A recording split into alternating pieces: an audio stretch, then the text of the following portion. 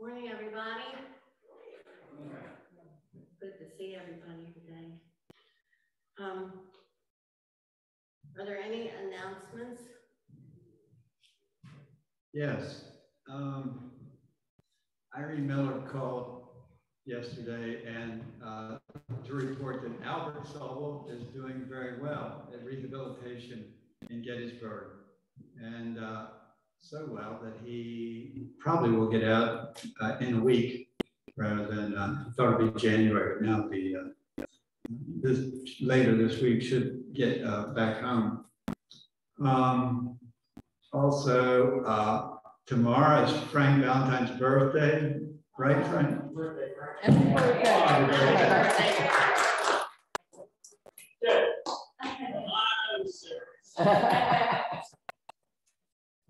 And Tuesday is Larry and Sue Claybole's anniversary.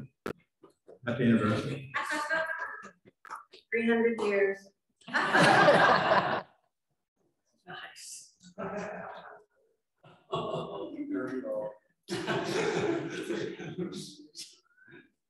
Also, we'd like to have one of those that stay in church for the Christmas Eve service and next week, but if anybody would really like theirs to take home, we do have them labeled. If you remember what color, you can ask me and I can locate it for you. The church does look beautiful, thanks to all of you. Anyone else?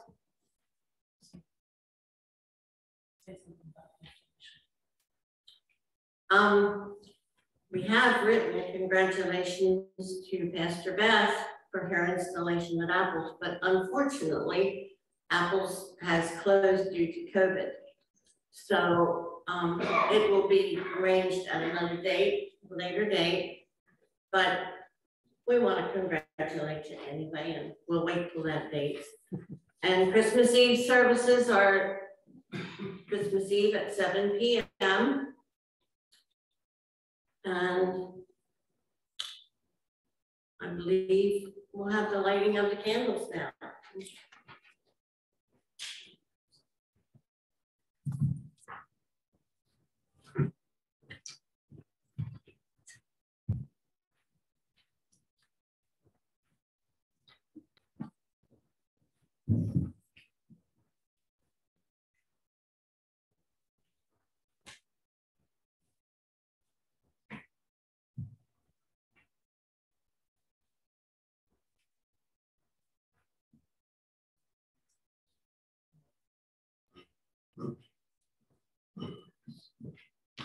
This morning we light 4 candles.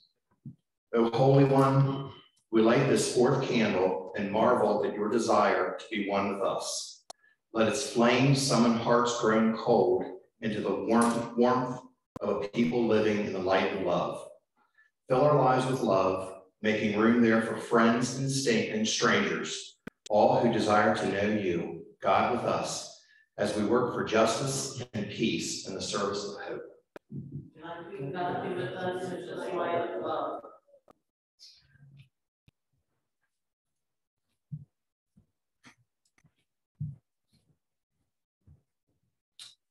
Sing out, my soul, sing of the holiness of God, who has delighted in humanity, lifted up the poor, satisfied the hungry, given voice to the silent, and grounded the oppressor.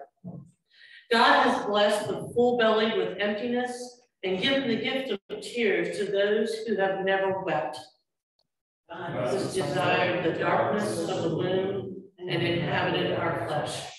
Sing of the longing of God. Sing our soul. And our hymn will be A Little Town of Bethlehem, 178 in the blue hymnal, all 4 verses.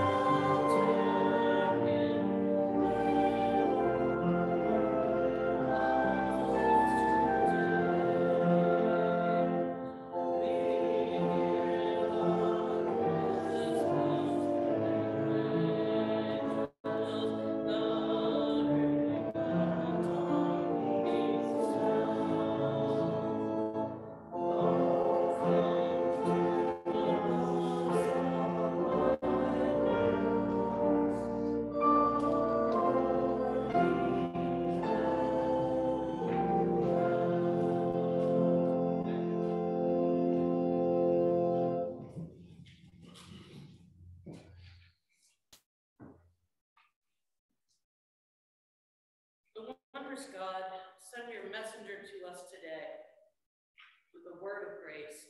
If we are fearful, move us to confidence. If we are weary, offer us rest. If we are empty, fill us with hope. We have been searching for you far away. Let us find you at home, in our midst, changing hearts and minds, urging us to join your work of love. We pray in the name of the one who is coming, Jesus the Christ. Amen. Come into our midst, Holy One, rider of the clouds of heaven, surprising answer to heartfelt prayer. In whatever way you choose, come, shake us up, help us to find you at work in our lives, showing the way to make all things new. In Jesus' name we pray. Amen. Do not be afraid, said Gabriel, surprising Mary and confronting her with the decision of her life. Do not be afraid, God is with you. 2021 has confronted many of us with life-changing circumstances and decisions. We know fear from the inside out. In this moment, ponder that fear. Name it if you can, at least to yourselves.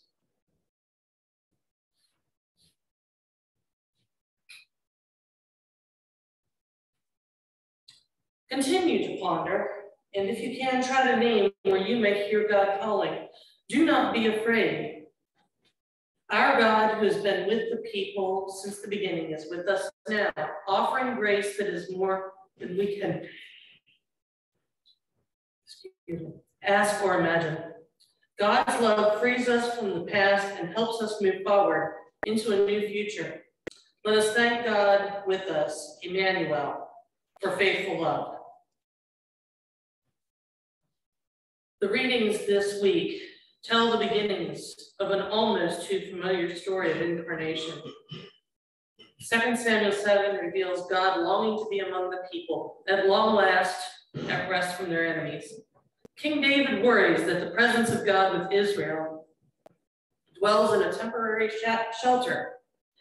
David wants to honor God with a more permanent tabernacle, but God's prophet Nathan challenges him, "Are you the one to build God a house?"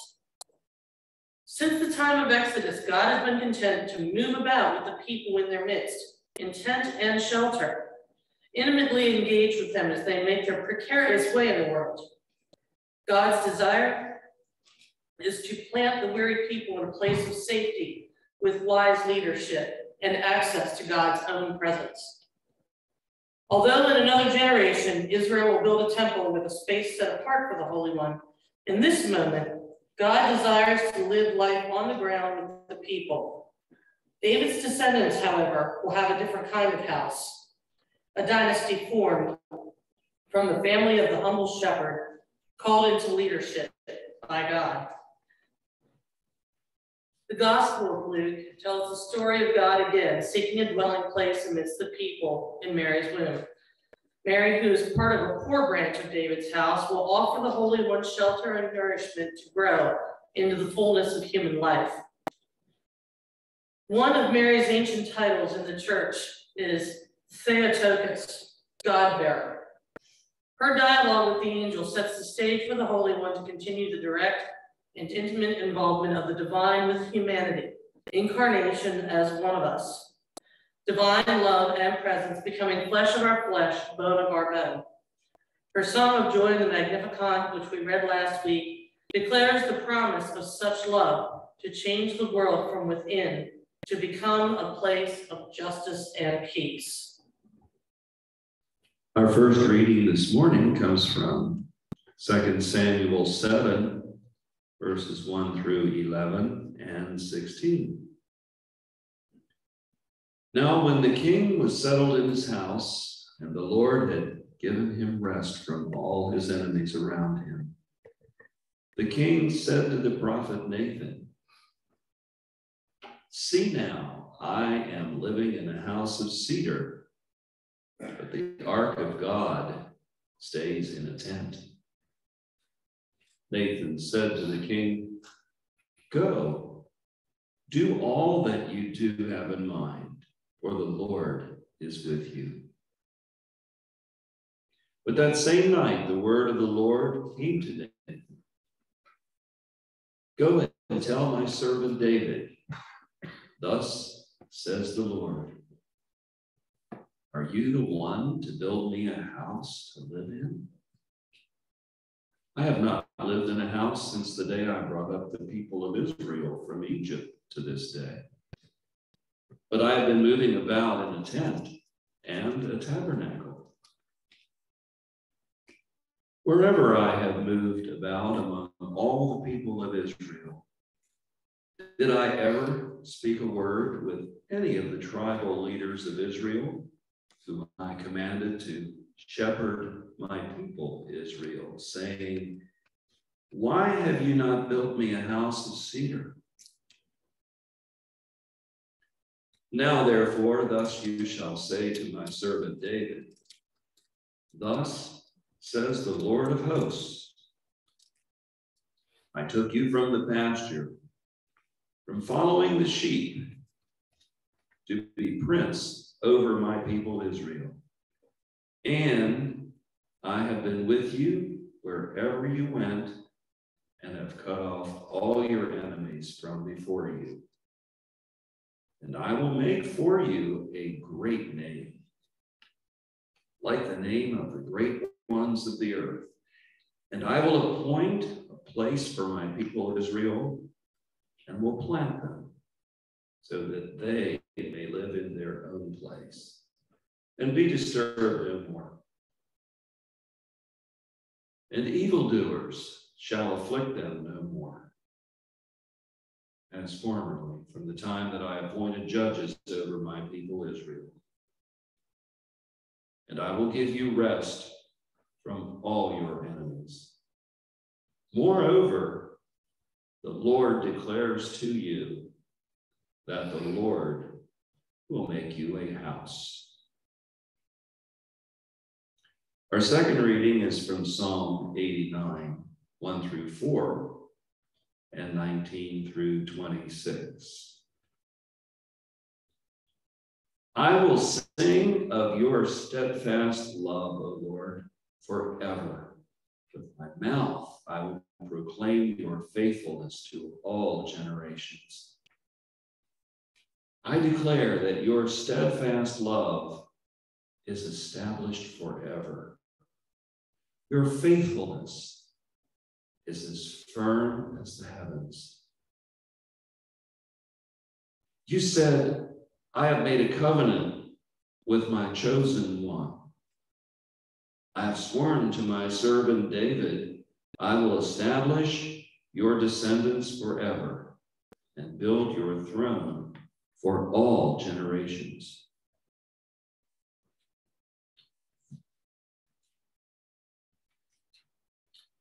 Then you spoke in a vision to your faithful one and said, I have set the crown on one who is mighty. I have exalted one chosen from the people. I have found my servant David. With my holy oil I have anointed him. My hand shall always remain with him. My arm also shall strengthen him. The enemy shall not outwit him. The wicked shall not humble him. I will crush his foes before him and strike down those who hate him. My faithfulness and steadfast love shall be with him. And in my name, his horn shall be exalted. I will set his hand on the sea and his right hand on the rivers. He shall cry to me, you are my Father, my God, and the rock of my salvation. And our third reading is from Romans 16, verses 25 through 27. Now to God, who is able to strengthen you according to my gospel and the proclamation of Jesus Christ, according to the revelation of the mystery that was kept secret from long ages, but is now disclosed, and through the prophetic writings is made known to all the Gentiles, according to the command of the eternal God, to bring about the obedience of faith to the only wise God, through Jesus Christ, to whom be the glory forever.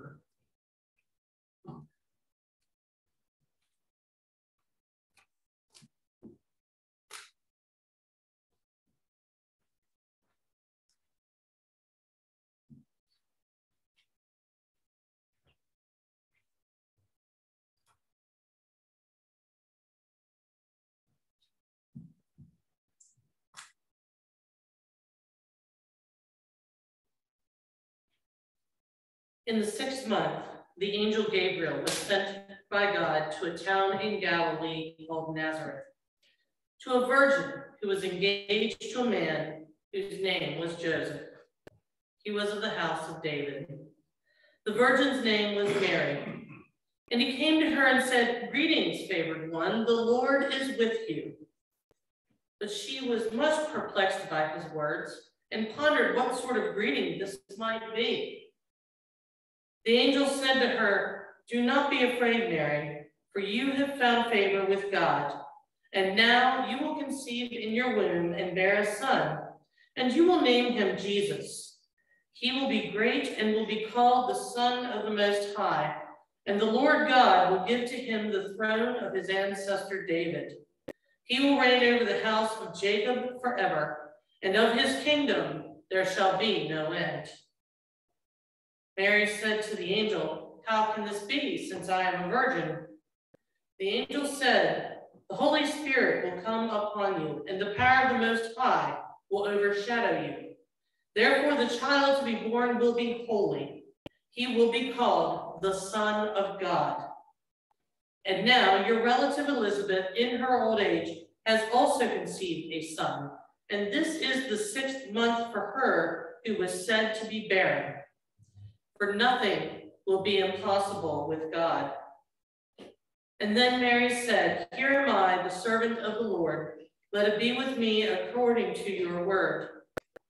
And then the angel departed from her.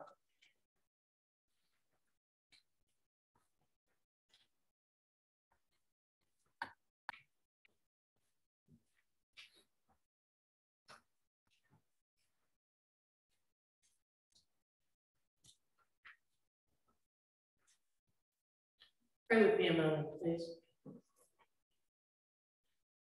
Good and gracious God, with your advent to the people of the world, to the Gentiles and the Jews, help us to recognize your presence in our midst and to give joy and gladness, hallelujahs, and hark the herald angels to celebrate your coming.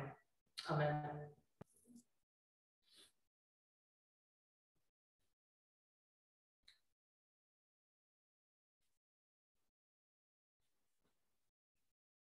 You know, courage is an interesting word.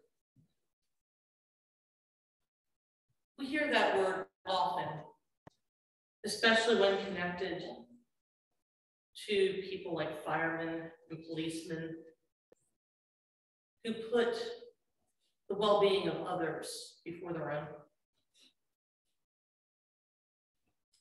There are soldiers for whom courage is the fact that they face the unknown every day, every mission.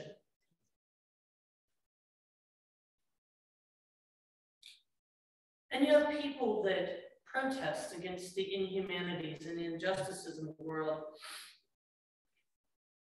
Theirs is the courage of righteous indignation, who understand that something is wrong and want to do something about it.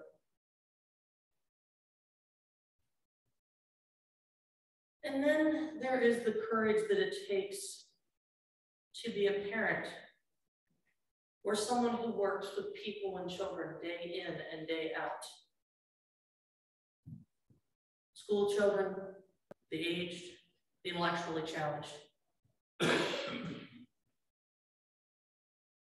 Courage has a lot of different faces, but they're all necessary in order to get things done in the world.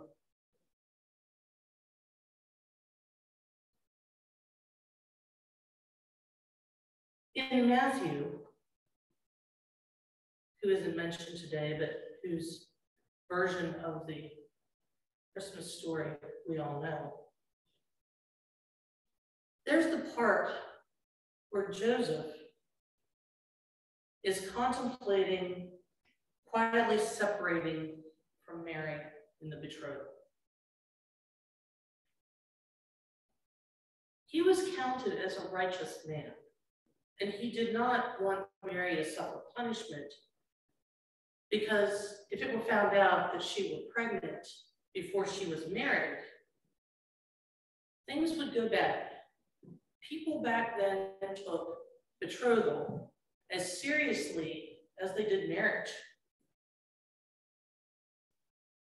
And if they had discovered about that pregnancy, they would have stoned her to death. Joseph obviously didn't want that to happen, so he was going to just kind of quietly take care of things and make sure that nobody really knew anything more than was absolutely necessary. He had thought about this for some time, and when he finally made up his mind, he continued on his way. But later that night, in a dream, an angel appeared to him and said for him to accept Mary as his wife, that he should proceed with the marriage. The angel told him that he was to name the child Jesus, because he would be the salvation of his people. This is the kind of courage we don't hear much about. The courage of a man who's been told to marry a woman who is to bear a son that is not his, and he is to give it a particular name, and is, to all intents and purposes, be the child's father. Also, this child will be the firstborn child in the family, and upon him will fall all the blessings and duties of the oldest male child. Add to this the idea that the child is the son of God, as well as the firstborn son of Mary and Joseph, and you'll find that Joseph had a lot to consider. However, this is where faith comes in. Joseph was an observant Jewish man, which meant that he followed all the laws and ordinances of his faith. In taking Mary as his wife after finding out she was pregnant, he is technically going against several guidelines and laws. However, when he dreamed of the angel appearing to him and telling him that Mary was pregnant by the Holy Spirit, that changed things a bit. The angel in his appearance addressed Joseph as a descendant of David, thus fulfilling the prophecies that he, the Emmanuel, God with us, would come from the stump of Jesse, of David's royal lineage. Stop and think about this just a sec. Gentlemen, can you imagine being in Joseph's situation? First, he finds out his betrothed is pregnant. Second, it's not his child. Third, she's pregnant by the Holy Spirit, and on top of all that, the child will be a boy to be named Jesus, or Emmanuel, God with us. The child will end up being Joseph's firstborn, with all the benefits and responsibilities of being his father's heir. He will also be heir to the throne of heaven, kind of makes you stop and think about how Joseph must have been feeling. He was a quiet man. We don't necessarily hear a lot about him. But when you stop and think about what that just must have presented him with, wow.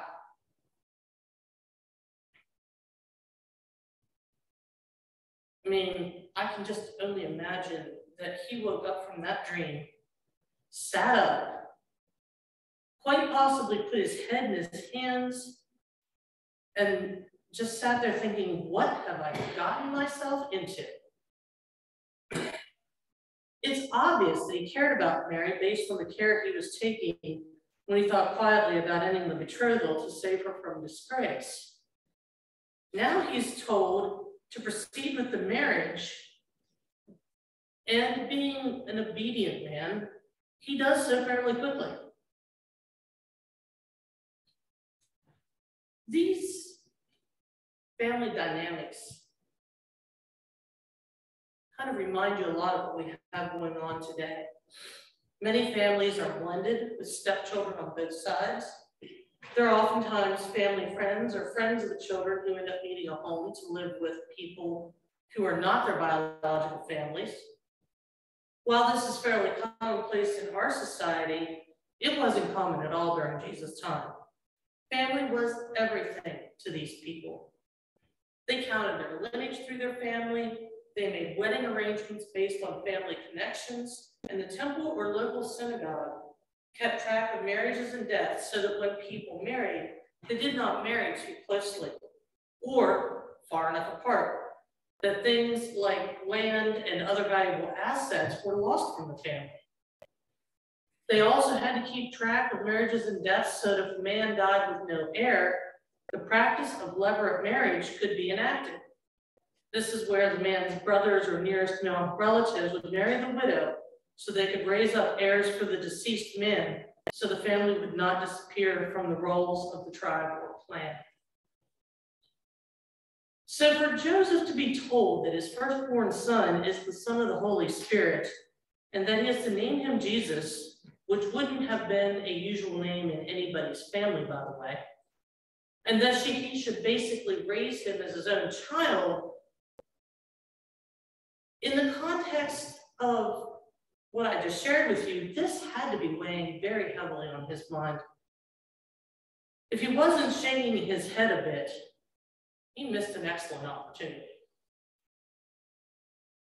And yet, even in the face of the oddity of what he had just dreamed and the lack of understanding that he probably had, he did not rebel against the instructions. We don't hear of him complaining. Instead, he does what he's told. He marries Mary and takes her to wife. And when the child is born, he names him Jesus. This is a different kind of courage. This is walking into the unknown and trusting God to help you make it through.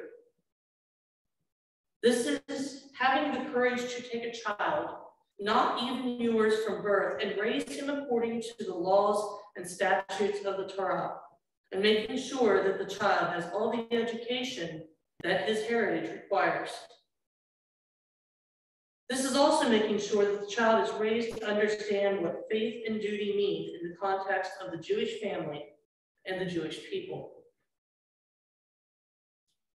This is a monumental job for both parents, but in different ways.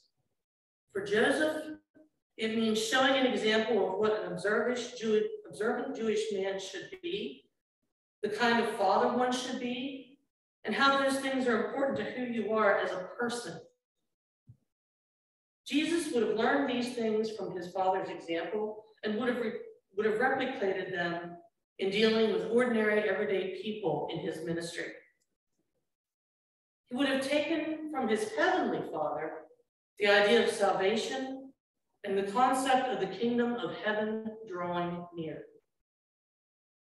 While Jesus' heavenly heritage gave him the gift of salvation, his earthly father gave him the gift of understanding humanity. Without these gifts from both fathers, Jesus would not have been who he was. Without the courage of Joseph to move forward, to accept his assignment, if you will, and to raise Jesus as a practicing Jewish man, Jesus would not have been able to be a son of David. In the end, the courage that Joseph had and the courage that it took for Joseph to fulfill his instructions from the angel helped Jesus to become who he was, the Son of God and also the Son of Man. Amen.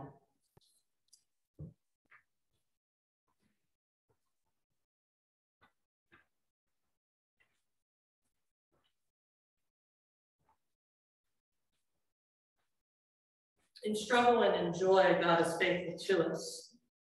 We bring forth our offerings, our tithes, treasures, and least coins to demonstrate our faithfulness to God.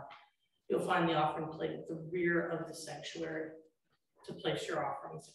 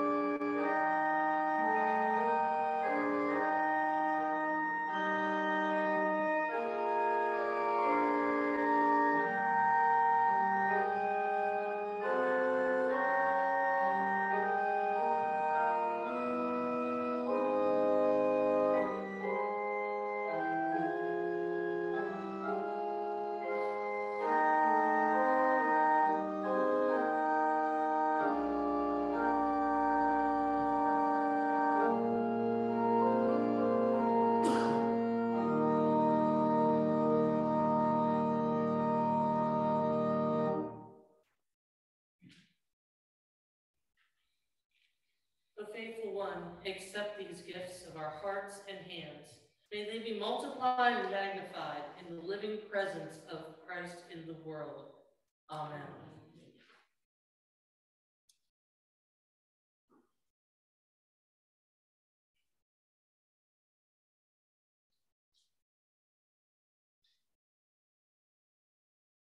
Good and gracious God, we come to you today eager to celebrate your birth, eager to share that celebration with one another in the form of family time and parties and presents and Christmas Eve services and all those things that we love so much. Help us also to be aware at this time of those who are the least of these, the poor, the hungry, the lonely. Help us to remember them, that at this festive season of the year, that no one should be alone or lonely, and no one should be without a visitor, and we should be welcoming all those who are your children. Help us to be supportive. Help us to invite these people. Help us to go to them when they cannot come to us. And let us share the things that we have that make Christmas a celebration of the one who is to come. Be with those who are sick, those who may be beyond sick and maybe dying. Be with those who are in government, and be with all those children who may not have a Christmas that they would want to remember. Hold them close in your loving arms and help them to know that you are with them. All these things we ask in the name of Jesus, God with us, Emmanuel, who taught us to pray, saying, Our Father, who art in heaven, hallowed be thy name. Thy kingdom come, thy will be done, on earth as it is in heaven. Give us this day our daily bread, and forgive us our debts as we forgive our debtors.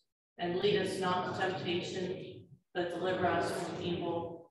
For yours is the kingdom, and the power, and the glory forever. Amen. Our closing hymn is "It Came Upon Midnight Clear," number 197 in the blue hymnal, all the verses.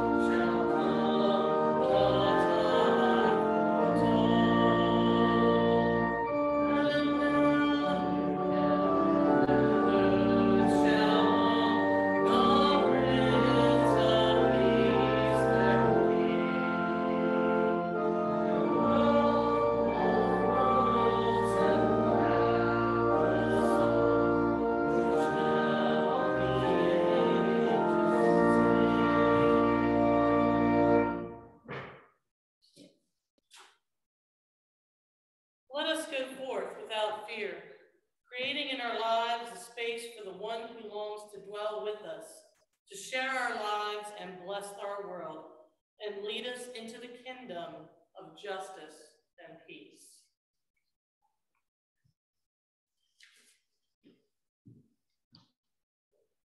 Thank you.